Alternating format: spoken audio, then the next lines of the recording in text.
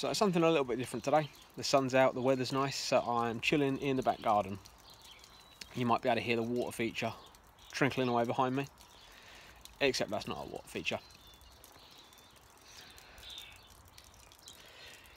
Yeah, that is a homemade Aqua Bag.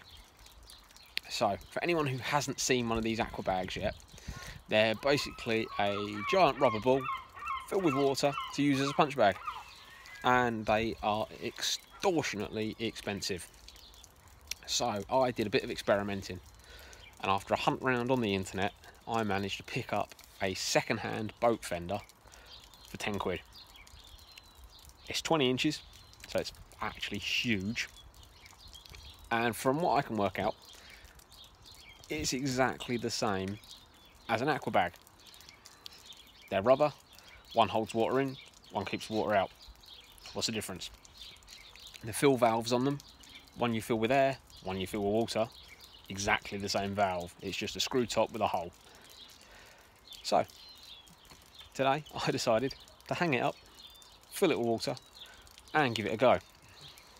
Except it's been filling up now for about 25 minutes and we're just over halfway.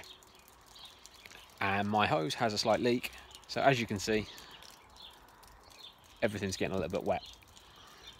However, I'm going to sit here and sunbathe until it's done, and then once we're finished, I'll give you an update and let you know how we get on.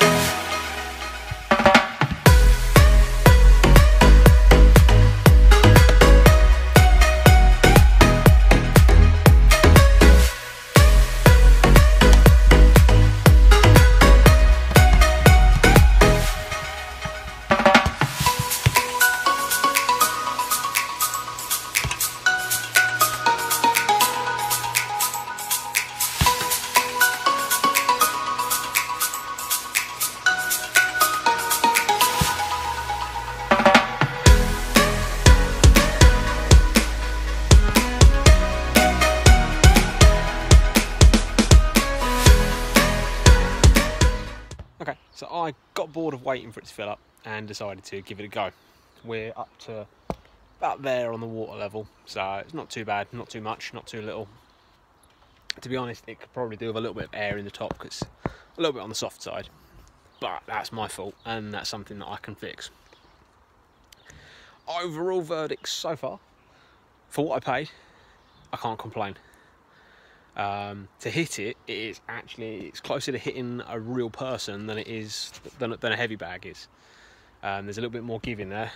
Let's have a quick. If I spin that round there, so if I see that, there's a bit more give, there's a bit more movement and a bit more flex, which obviously you don't get with a heavy bag, which is just solid. So there's a little bit more feedback, but at the same time, it's quite solid. Definitely wouldn't recommend hitting it flat out. Either bare knuckled or without gloves. I mean, I've only got my wraps on at the moment, and it's still fairly solid, and I can feel that through them. And actually, sort of fingers have gone a bit pink. For kicks, brilliant. Definitely kick one. Loads of feedback on that. Again, you've got that bit of squidge, then it's more solid. But you're going through it. You don't just bounce off it like you do with a heavy bag. It's really nice. So yeah.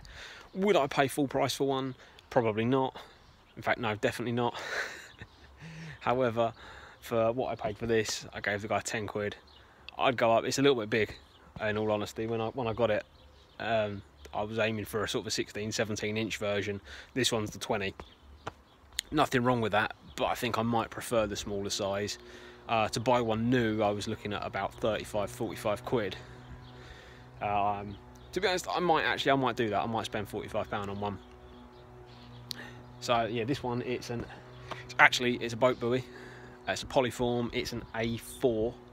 I was aiming for an A2 or an A3 ideally.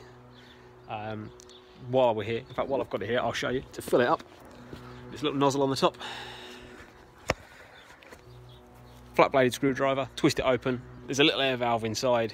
which you can just poke through with a screwdriver and then fill it with a hose. Takes a while, but whatever, it's fun. Go for it. Definitely try it.